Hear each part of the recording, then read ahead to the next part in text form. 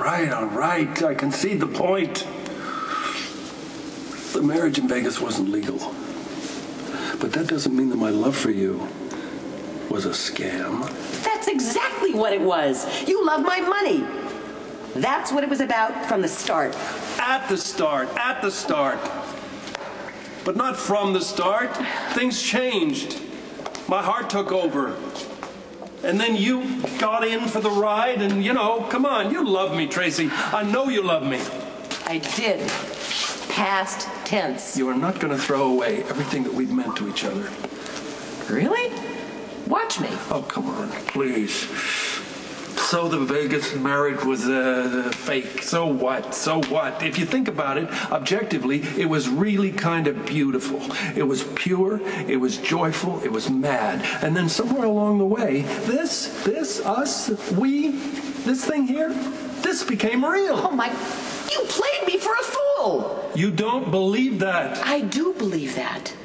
I cannot wait to get out of this hellhole so I can put as much distance between us as possible. Then I will devote myself to making you rue the day you ever donned a cowboy hat. Well, that'll never happen, little lady. You know what I want to do first thing? I want to gather up all your possessions. And then I want to light a match. And then I want to have a healing, cleansing bonfire. That's cold.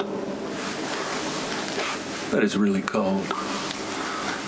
But we'll face that fire when we get to it, if we ever get to it. Right now, there's a small army of flying monkeys on the other side of those bars. And whether you're done with me or not, we have got to work together. Well, will you look at that? The Prince of Darkness. You here to walk us to the gallows?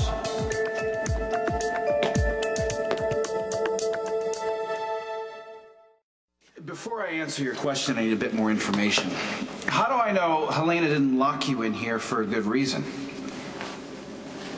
And people call the Quartermains crazy.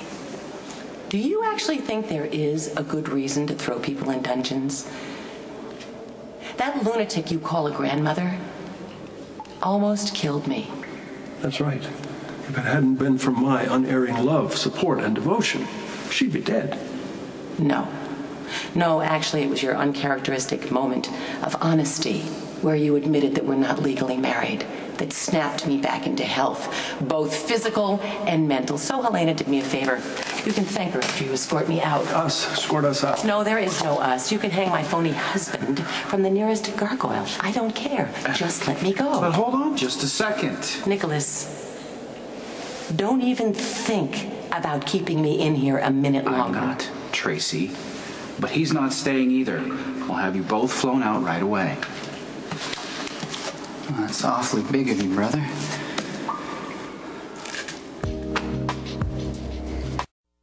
What's up, Dad? Hi. Tracy?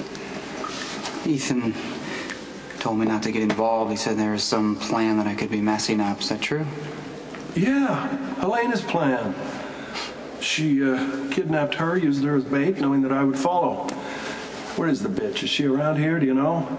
According to the servants, Luke, no. But then again, they told me you weren't being held prisoner. Okay, look, forgive me if I skip the post-mortem. You get me to a 5-star hotel, or I will make your life miserable. Okay, Tracy, no need for threats. Ari's waiting for you at the top of the stairs. I'll take you to Athens, both of you. No, I don't have to be asked twice. Good man.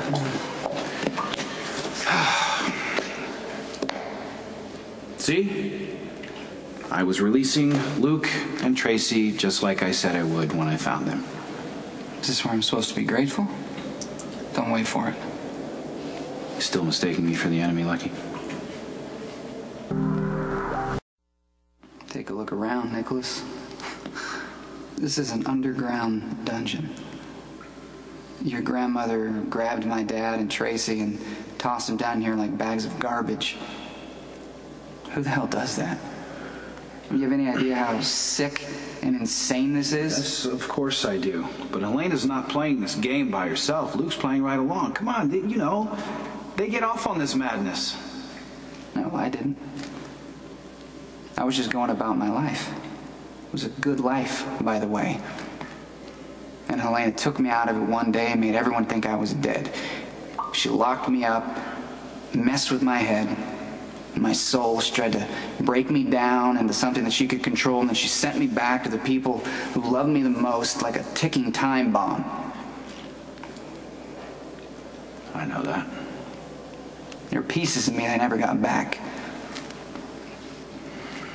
And all this time, since your affair with Elizabeth blew up in our faces, did you ever ask yourself why I held on to her so tightly?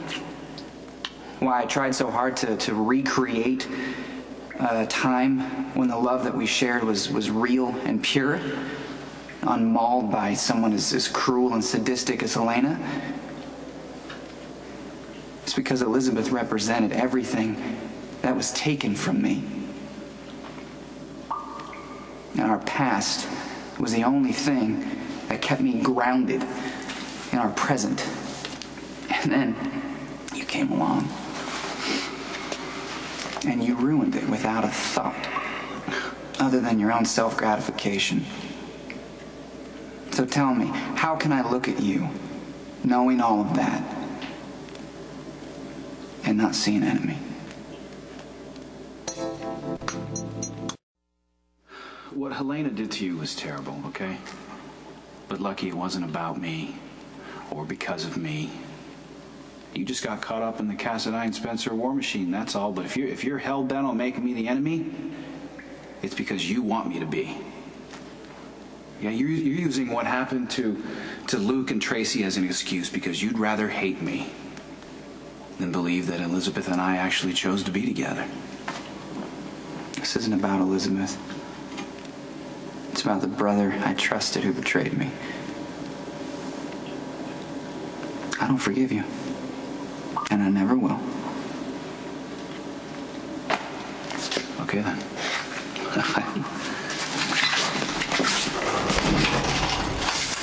Just never leave the keys in the door. Really? So you're gonna play it like this? It's an empty gesture.